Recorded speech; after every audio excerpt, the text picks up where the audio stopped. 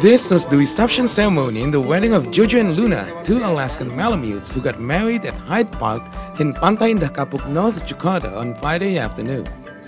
Just like most weddings, the location featured a stage for the happy couple and an accompanying musical band. Lavish decorations also adorned the area, paired with a wedding cake. Not just that, tens of other furry friends were also invited to the event. The four-legged attendees arrived for the event in cute and fashionable attire. The event started with a blessing performed by Lorenzo Helly, a Roman Catholic priest from the St. Francis of Assisi parish. He said that a pet blessing ceremony is actually commonplace.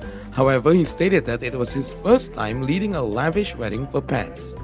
Di dalam gereja Katolik itu, di gereja kami itu setiap tanggal 4 Oktober itu ada dilaksanakan pet blessing, dan itu tidak bertentangan dengan ajaran iman. Karena apa? Karena ada dalilnya dalam Alkitab. Dalam kitab Kejadian, Tuhan menciptakan binatang, dan binatang itu juga bersaudara dengan manusia, seperti yang dikatakan oleh Santo Francis Assisi.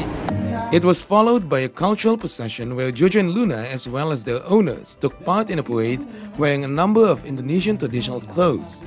It took organizers 2 months and 200 million rupiahs to make the lavish pet wedding ceremony a reality. Untuk ide pernikahan ini saya sebenarnya ide bersama. Saya dan Besan kebetulan punya keturunan darah Jawa juga. Saya orang Jogja asli, Besan juga ada darah keturunan Solo. Jadi untuk melestarikan budaya Indonesia, kenapa enggak kita dalam acara pernikahan Jojo ini kita pakai adat budaya kita sendiri.